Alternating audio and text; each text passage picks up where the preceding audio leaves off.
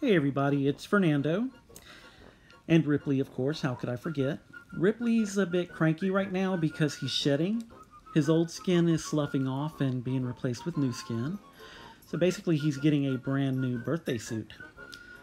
The dead skin will eventually fall off on its own, but I want to give him a little bit of relief by giving him a dry spa massage with a soft bristle toothbrush. Ripley just seems terribly uncomfortable, and I'm sure is quite itchy as well. He rubs against all of his furnishings to help with removing the dead skin. He doesn't eat as much either, which is not unusual for Ripley or most reptiles while in shed. Now, while you may notice a change of behavior during this time, and again, it's not unusual, I still keep a close eye on Ripley's behavior just to make sure that there are no complications or anything to be concerned about. While scratching his back, I apply little to no pressure, as it's not intended to peel off skin that is not ready to fall off. I just give him a gentle back scratch and help with the removal of the skin that is already detached. I'm sure it feels good too. Shedding is a totally normal and slow process for reptiles, and should be of no real concern unless the dead skin is not falling off on its own. If this happens, there are a few methods you can use to give them a helping hand.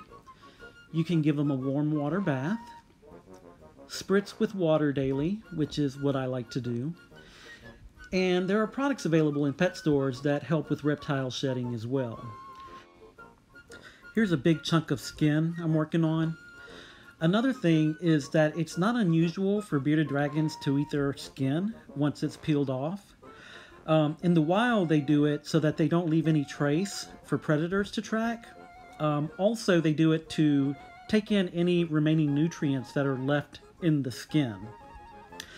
I've never actually witnessed Ripley doing this, but it wouldn't surprise me to see him doing it.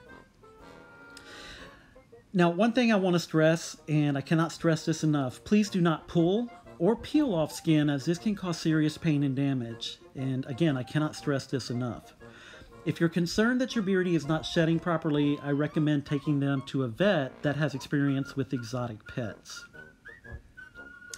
Here I am trying to give him a little snacky snack, but he is just not having it. Well, that's all I have for you today. I want to thank you for joining me. I hope you all have a wonderful day. Take care, and please be nice to each other. Talk to you later.